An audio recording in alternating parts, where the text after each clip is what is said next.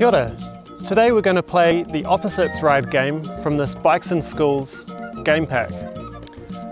We're going to practice riding on the left-hand side of the path to get children used to the idea of riding on one side. And we're going to do this with one group riding clockwise and the other group riding anti-clockwise. This is a fun game that encourages bike control. Okay, now we're going to practice the same exercise, but this time they're going to be waving to each other to show that they have control taking their hand off the handlebars. Okay, and now if we're feeling really confident, we're going to practice doing high fives so that children get the experience of taking their hand off, staying to the left, and eventually doing hand signals.